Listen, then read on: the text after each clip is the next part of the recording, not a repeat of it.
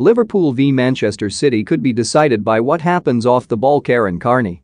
There is a very easy way to make good players look like world beaters. Give them time and space. Liverpool and Manchester City are piled high with quality that can rip apart any opposition if allowed to play on their own terms, so it will be important for both sides to execute a perfect pressing game when they meet at Anfield on Sunday. The match could be won by the work done off the ball. City showed how to do this against Chelsea, and Liverpool will be careful not to fall into similar traps. City had 62% possession, but their pressing efficiency was also much better than Chelsea's. City disrupted their opponent's plan to play out from the back thanks to the relentless nature of their attackers.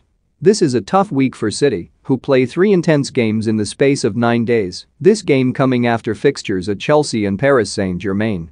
They have injury problems, and given the intensity of their play, they could risk wilting in the later stages. It takes a lot of physical energy and mental concentration to be repeatedly in the right place to press effectively. City have conceded a solitary goal in 6 league games, receiving great credit for the defense. The pressing at the front makes things easier for the defenders because they know where the next pass is going from the opposition, allowing them to protect the area in front of them and quickly nullify the threat. It is draining spending 90 minutes pressing, and people forget you have to come down from that. If you have an 8 p.m. game, you will not be coming down until 3 or 4 in the morning. Recovery starts the following day, but then you are preparing for the next game, so training is really short, and managing your mind and body in these intense periods is imperative. We will see throughout City's season they will go for the press in peaks and troughs because no one can sustain it over a long period. They are so good in possession against weaker teams that they do not need to press them excessively, meaning City can save the relentless press for the top sides. Pep Guardiola and Jurgen Klopp, like Alex Ferguson in the past, will have had a strategy to attack this crucial week. They will have had perfect scenarios in their minds, though neither side have come through unscathed, with City losing in Paris and Liverpool dropping points at Brentford. This may divert the managers from the original plan, but they have fantastic players at their disposal and their flexibility is crucial. Neither will be afraid to adjust at the last minute if they think it will aid their team in the short term. Overloading attacks on the left has been a useful tool for City as they try to get Jack Grealish into the game as much as possible.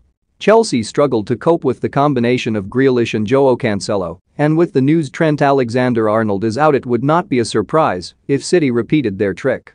Brentford showed how to get at Liverpool, scoring 3 goals against a defense that had conceded once in their previous 5 league matches.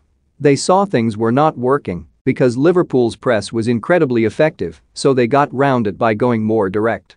Ivan Toney and Bryan Mbeumo caused Virgil van Dijk and Joel Matip problems thanks to their link-up play when receiving the ball from the back.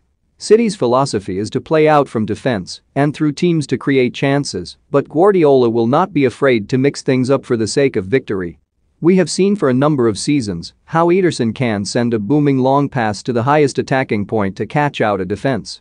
I would not be surprised if Ferran Torres or Raheem Sterling started down the middle to give City the opportunity to stretch the Liverpool backline, just as Brentford did. Liverpool will be aware of how City like to dominate the midfield areas against their rivals at the top. Chelsea were unable to cope there because Mateo Kovacic and Jorginho